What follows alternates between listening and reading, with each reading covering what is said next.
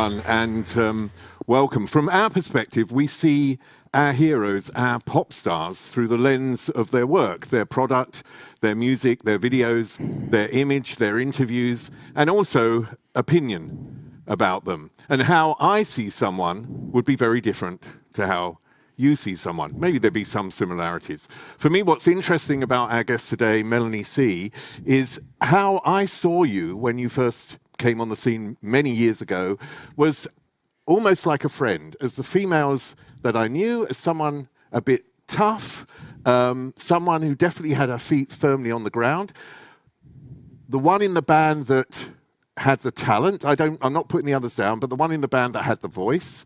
And yeah, I think also there was a quality about you which was the one that didn't really want to garner the most attention. You were the one that was a little bit in the background. Now, what I find interesting is there has been a search for identity and a sort of marriage of your identities, which you've been going through, which really permeates in your music today. And I want to come to those identities in a minute, but I just want to read out how you've described yourself. You've embraced all your identities as sporty, as a mum, a girlfriend, a cleaner, a cook, and a therapist.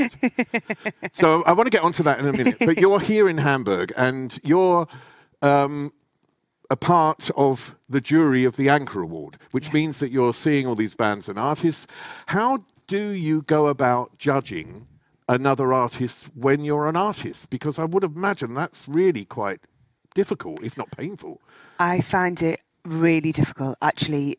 I almost have to not be an artist, and just look at it as a music lover and not even judge, just kind of go on, how it makes me feel, what impresses me. You do have to critique, we have to find a winner at the end of the day. And we had our first deliberation last night, and we were just so gushing about the two acts that we'd seen. And it's like, come on, guys, we're going to have to get down to the nitty gritty. We see lots more artists today.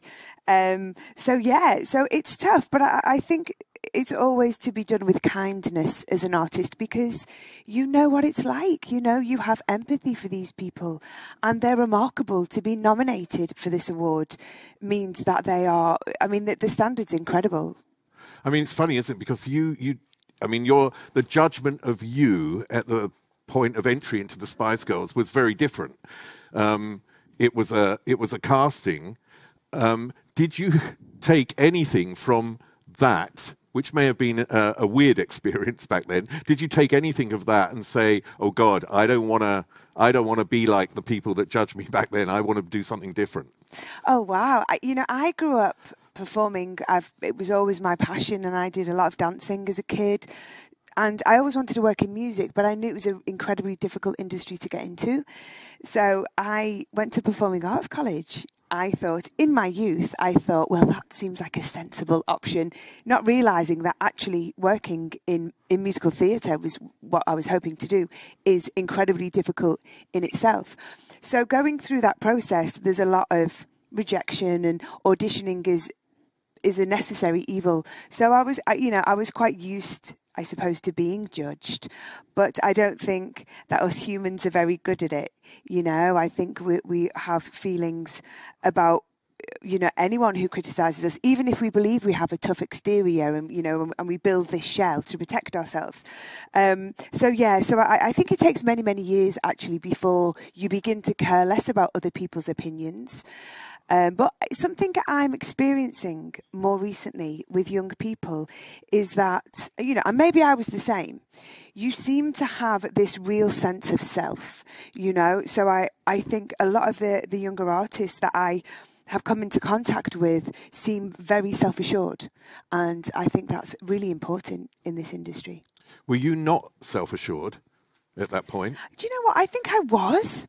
But I think what happened to myself and the Spice Girls was so extraordinary that nothing can prepare you for that.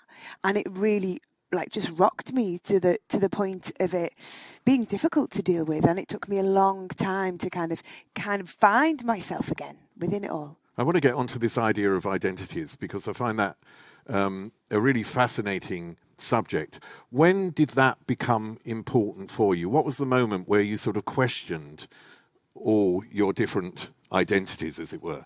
I think it first started, obviously being part of the Spice Girls, will be how most people who've ever heard of me will recognise and remember me.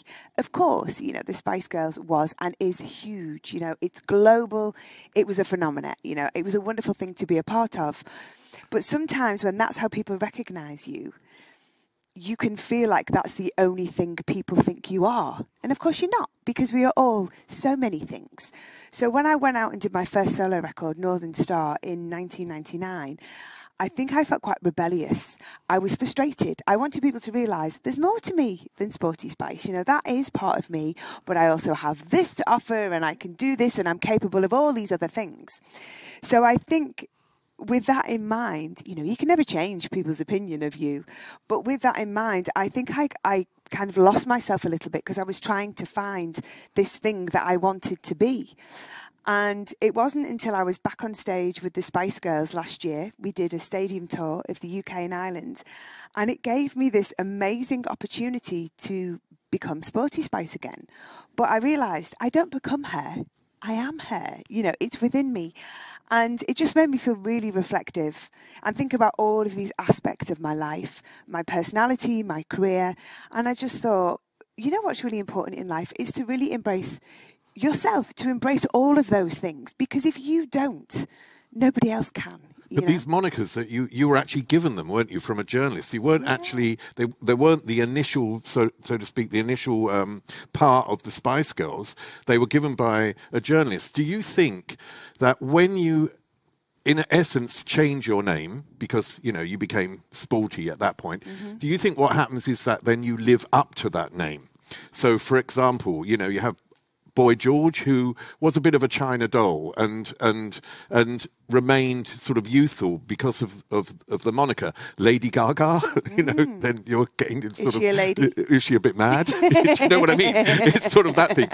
And then, you know, it's and if you're given the name Sporty, then it's almost like, do you have to live up to that? And do you think that's part of it? It's not just how people saw you. Yeah. It's like how you then perceive yourself for a while. Yeah. Yeah, it's a really weird one with the Spice Girls because everything that we are and became was almost accidental. You know, we started out really ambitious girls. We wanted to make music. We wanted to travel. We wanted to be famous. And girl power really was born because we experienced sexism within the industry really early on. And you know, I don't want to, it wasn't outrageous, but it was business. You know, it was like, girl bands don't sell records, you know, or they'll never sell as many as a boy band because girls buy records and they want to buy records by boys. You're not going to get on the front of this magazine because we need to put boy bands on the front because that will sell us more copies. So that, for the Spice Girls, was the red rag like to the bull. So that was where we started talking about girl power, but it gave us something to shout about, you know, it gave us a little bit of a mission. And it kind of became our ethos. And then we quite quickly realised that we had, you know, a huge following, you know, gay men we had a huge following with as well. So then we thought, we can't be screaming about girl power when we've got all these, you know, young guys following and supporting us as well. So we started talking about equality.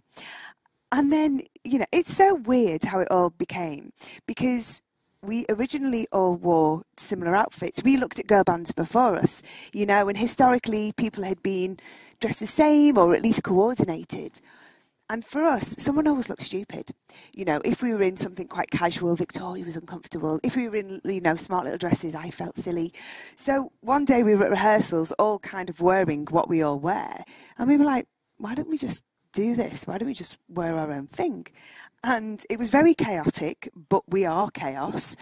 And it just all became this thing. We were given these nicknames. I am really athletic. I wore sportswear. You know, it's kind of weird. But we did become caricatures of those nicknames. Well, the funny thing is, being back with the girls last year, we are these things, these, you know, these caricatures. There's no getting away from it. We had a wonderful ensemble of dancers and they would laugh at us because we literally live up to to these, you know, stereotypes almost. It just is who we are.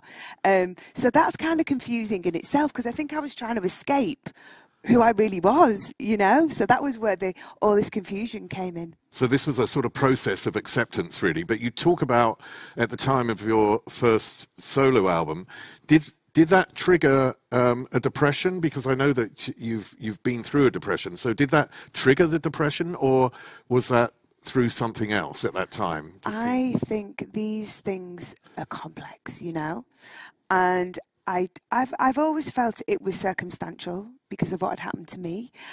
You know, as a kid, I'd always been a very positive person. It hadn't been anything I'd suffered with up until this point. And, you know, my life felt completely out of control. And, you know, I suffered with an eating disorder as well. And I think with many people, it's a form of control. It's one of the only things you can control when your life is in such a chaotic state.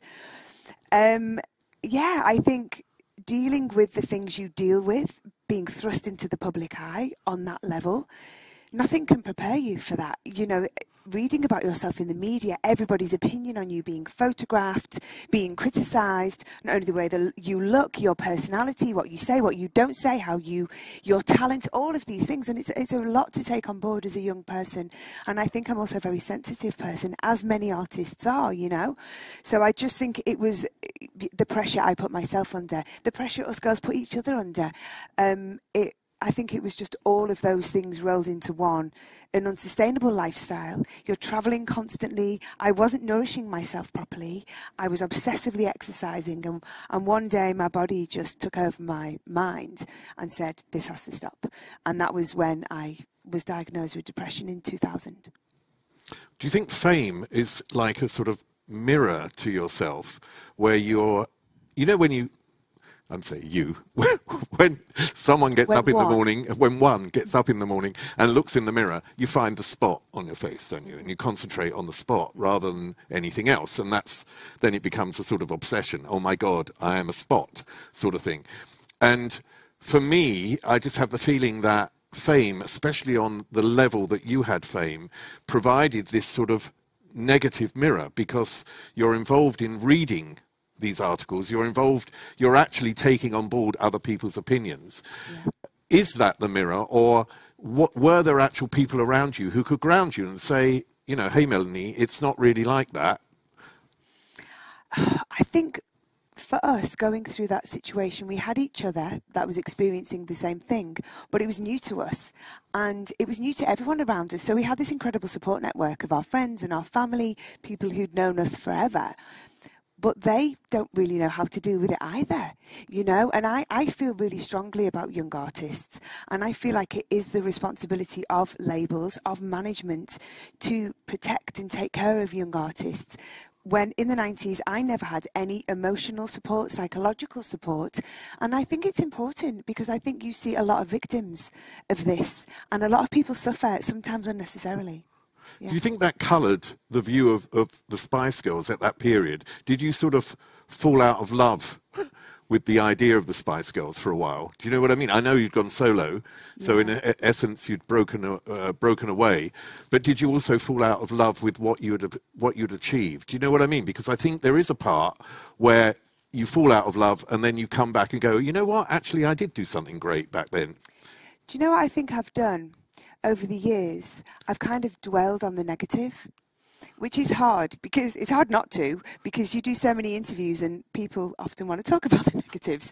And what was wonderful about last year was it gave us an opportunity to celebrate the wonderful things that happened, because it was amazing. It was incredible. The good stuff, I feel I can say that now because I'm over it, outweighs the bad stuff. You know, you can never take that away. My absolute childhood fantasies were realised and continue to be. What were they then? What were those childhood fantasies? Were they meeting people like Mandela? Were they being famous and a centre of attention? Were they being, you know, a singer in the most famous pop group in the world at that period? It was all about me. Yeah. I think, you know, as a kid, when you aspire to be famous and to be a performer, it really is a very selfish wish. You know, I didn't think about other people. I didn't think about being in a band. I wanted to be the next Madonna. You know, that was in my head, my dream. But, you know, unbeknownst to me, I was going to be part of the biggest girl band in the world at that time, maybe of all time. But, yeah, so I'll take that. I'll have that. But, you know, I think alongside this whole mirror thing and dealing with, you know, someone said to me once, you know, people's opinion of you are none of your business, which I think is really good advice, because it's so true, isn't it? I don't like everyone. I can't expect everyone to like me. But along with that, I also felt you spoke in the introduction in the beginning about, you know, me seeming to be somebody with my feet on the ground, which I am. And I think a lot of it is for my upbringing and working class from the north, and which, you know, for people who aren't British, that's kind of like a bit of a stereotype, isn't it? But, you know, it's kind of the environment I've been brought up in. And coming from that environment and becoming very successful, you know, both with my work and financially, I felt a lot of guilt. You know, I felt like I didn't deserve it. And I felt like I had to make myself this, what I perceived to be perfect, this perfect image of who I was, to be deserving of this success. So psychologically, it's very complicated, I think, but I've definitely had a long time to unpick it all. The album, your new music, as I said before, is sort of permeated by this search for identity. Can you tell me how you see that, or do you see that as your drive now? Because I think every artist has a specific drive, and I'll just give a quick example. It's sort of like Madonna and the connection to her mother, who died when she was young, and then when her mother went, it was clear that she needed attention, and so that has been a drive in her life, I would say. Yeah. And I think for you, talking about identity, there is a drive in there to find these identities and to marry these identities and to bring it out in your music. So how has that worked in this new album? Ooh, it's all very complex. I mean, I always question people who want to be famous, because I have, you know, an interesting relationship with fame. I think once it happened to me, I was like, oh, I'm not sure whether I like this. You know, the attention and the lack of privacy sat quite uncomfortably with me, which is something I didn't kind of bargain for. So, yeah, I've kind of questioned that. And I think, like lots of people who come from, you know, divorced parents, I was searching for my place in the world. I am the only child of my mum and dad. I have half siblings and step siblings, but I kind of sometimes felt like I didn't belong, you know, that maybe I was a bit of a burden. So it was almost like I had to find my place in the world. And I think that's partly why I have such a special relationship with the LGBTQ plus community as well. I had an incredible time last year touring prides all over the world with Sink the Pink, who is a creative collective. And, you know, working with drag queens and non-binary people, and kind of really owning being a gay icon in a way I hadn't before, because I always thought that I'm not responsible for that. It's the other Spice Girls. You know, I'm just sporty. I think always it was like, oh no, I'm sporty. It's nothing to do with me. But it just gave me this feeling of acceptance, and I think that's where the Spice Girls and the LGBTQ plus community have this kinship. You know, it's really about truly being who you are, and that being who you absolutely should be, you know. So what did you learn from these drag queens then, and what did they learn from you, more importantly? Gosh, what did they learn from me? I would have to ask them what they learned from me. But what they learned from me was, I suppose, the experiences that I've had. We were going into some crazy experiences. Our first gig was Sao Paulo Pride in Brazil, and there was over 3 million people on the street. I mean, you can't even imagine, can you? We were on a float, and we had our show that we'd put together. And I know from experience, these really incredibly adrenaline heightened performances are ever like that. And you come off stage and you're like, what just happened? You can't even remember anything. So I said to my beautiful drag queens, I said, look, you know, this is going to happen. It's going to go so quickly. You must be present. Take in the sights, the sounds, the smells. Make eye contact with each other. Really, like, take these like pictures in your mind for memory. And they, when we came off, they were like, oh my God, you were so right. You know, so that was just a little anecdote of something which hopefully they did learn from me. But from them, I just learned, I don't know, I think it's hearing about people's struggle sometimes, you know, just that kind of coming from different backgrounds, different cultures, and just wanting to be who you are and how difficult that can be, you know, whether it's coming out or just the things that people have to overcome. And it just, I don't know, it just made me feel like really grateful. I think we all have so much to deal with in our lives, and just meeting people from this community, I don't know, it just kind of opened my eyes and just made me feel grateful. It's funny, isn't it? Because you talk about the Spice Girls time, about female empowerment, and it's what you've been since as well, and then also about empowerment for LGBTQ people. And at the same time, you have the feeling that you were not empowered yourself back then. Yeah. So there's this sort of, you know, you're like doing stuff for other people, but in essence have ignored your own needs. Your own needs, absolutely. And then I felt guilty for that. You know, I felt guilty because I thought, I'm not practicing what I preach, you know. Yeah. But it's just been a journey, and I think, you know, to come back, you were talking about this record. You know, the last few years, it's been a gradual process, and the last few years have been amazing for me to have this final, you know, whatever this piece, this jigsaw piece, this last little piece that had to fall into place, whether it was a combination of working with the Spice Girls again last year, revisiting that, working with, you know, very closely with the LGBTQ plus community. And I feel like my priorities as an artist have changed. When I was a kid, it was all about me. It was about being famous. It was about performing. It was about the enjoyment that I got about the performance. Over the years, I've had the most wonderful experiences where fans reach out to you. It used to be fan mail. Now it's Twitter and, you know, other platforms. And you hear all those wonderful stories about how my music, the Spice Girls music, has helped people. It's empowered people. It's got them through difficult moments. It's been their strength. And it's like, wow, that's what music did for me when I was a teenager in my room with my first heartbreak, falling out with my mates, all of those moments when you feel very alone. And I thought, wow, I've been given this incredible honour of doing that for other people, and it's really humbling. And so now when I make music, of course it's about me, but it's really about that connection with people. And I just feel really, really lucky, you know, especially with what the Spice Girls have done.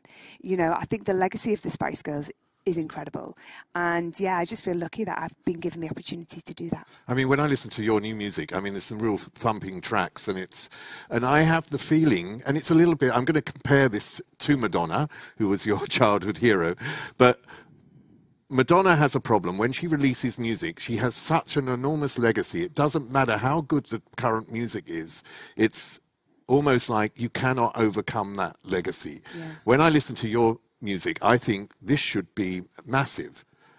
And maybe the legacy has given you a platform, but at the same time slightly works against you. Do you think that's fair to say that? Because I think your music, if it was recorded by a younger artist today, a sort of, you know, who's starting out on their career, I think it would be massively successful. And I think it's only because of the legacy that people have an image maybe and connect you to the 90s as well as to today, that it works against you. I don't know if that's fair or not. Really. Yeah, I think there's definitely something in that. I think, yeah, because people already have this opinion written, don't they, for you. And I think it's very ageist as well. You know, I'm making music which is quite youthful, but it's music that I enjoy, you know, and I'm the age You're I'm still at. a spring chicken. You really are. Obviously, I talk about girl power and equality, you know, as all of the Spice Girls do. But I think it's really important now. I do see a little bit of a shift in entertainment, you know, definitely in the UK, and I don't know what it's like here in Germany, but, you know, women of a certain age, until quite recently, were bumped off the telly. You know, there wasn't great roles for women in movies, which is changing. But I think, you know, music is a difficult one. And the thing which is, I think is hilarious is, you know, obviously I'm a Spice Girl, so people are interested in speaking to me, but then there's a little bit of prejudice when it comes to my music, sometimes.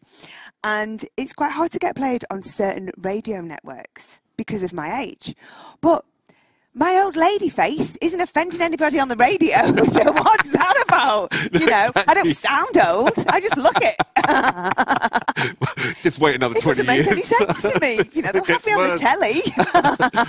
But, so going on that message, this female empowerment message, and not just about age, but it's interesting because the Reeperbahn Festival has this program called Key Change. And the idea behind it is to convince other festivals to have a sort of 50-50 platform. Yeah. So 50% female or female identified artists to men. And that is one program. In the 90s, female empowerment of the Spice Girls, we're sort of 25 years on. Yeah. It hasn't really happened, has it? It's sort of, what is it going to take, really, for there to be true equality? Oh my gosh. Well, I think it's, I mean, is it ever going to be truly equal?